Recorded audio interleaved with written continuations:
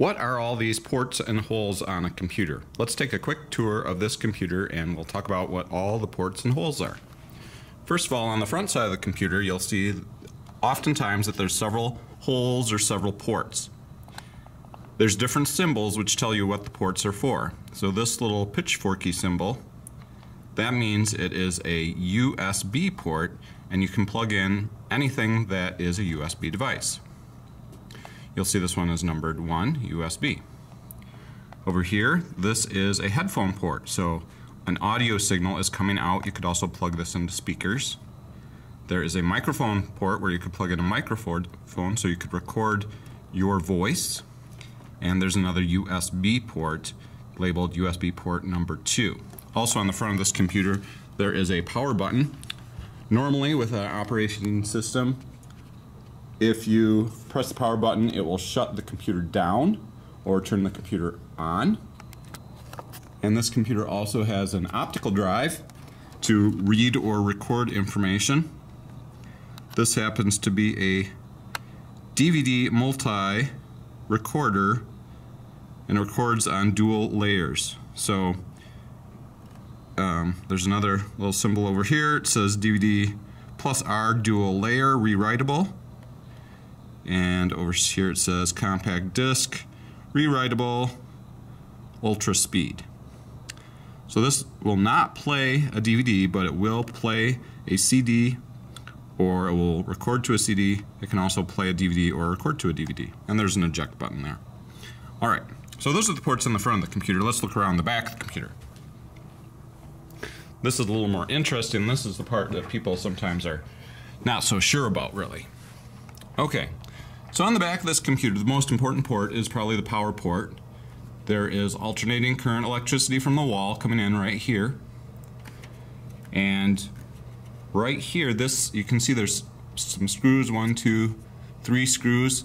This is holding together what's called the power supply. Now the power supply converts the alternating current into direct current, just like a AA battery or a battery.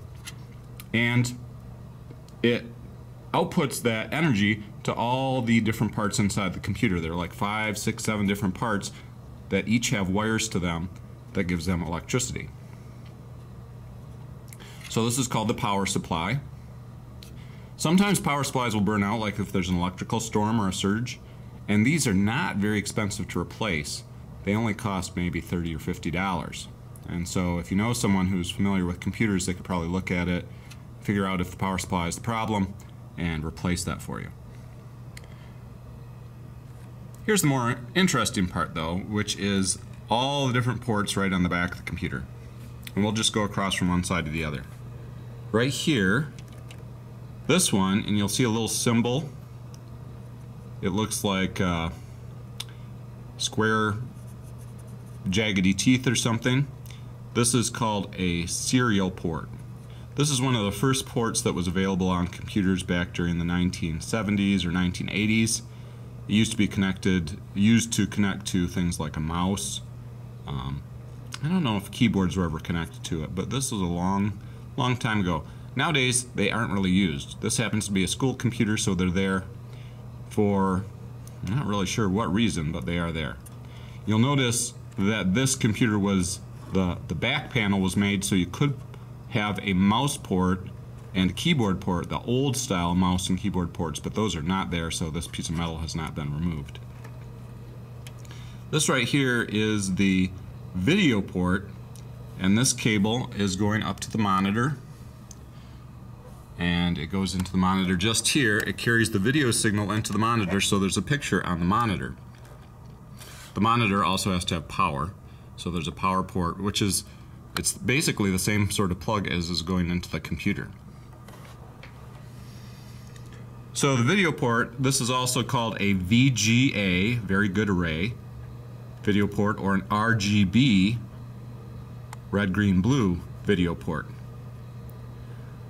Now there is a limitation on these ports. They cannot put out an ultra-high-definition signal. They can put out a high-definition signal, like a 1080p signal or something around that range, but at some point they're unable to output a signal.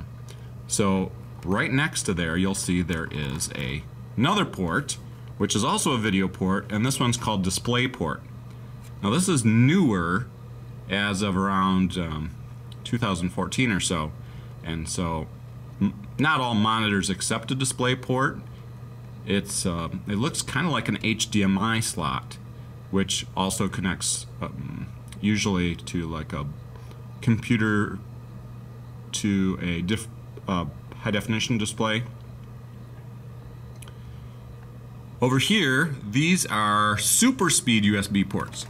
And there's two ways we know they're SuperSpeed. One way is that there's this double S with a little pitchforky thing there.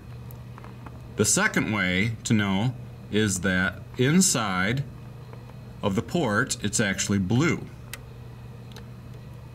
And it's going to be the same thing on the cable that you plug in. It's going to be blue on the cable.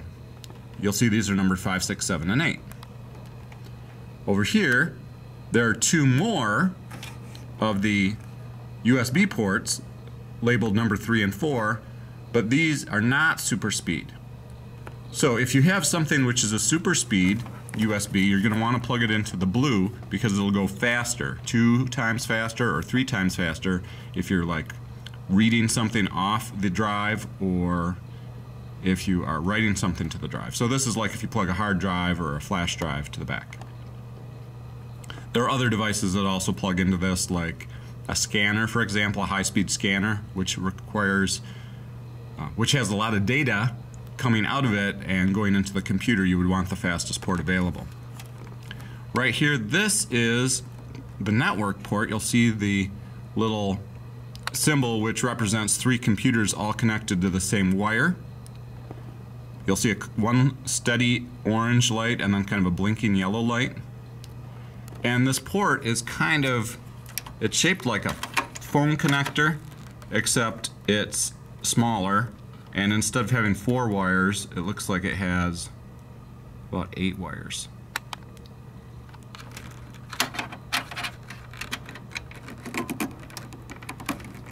Over on this side, 3 more audio ports. This one, you can see the music note going in, so this is an audio in.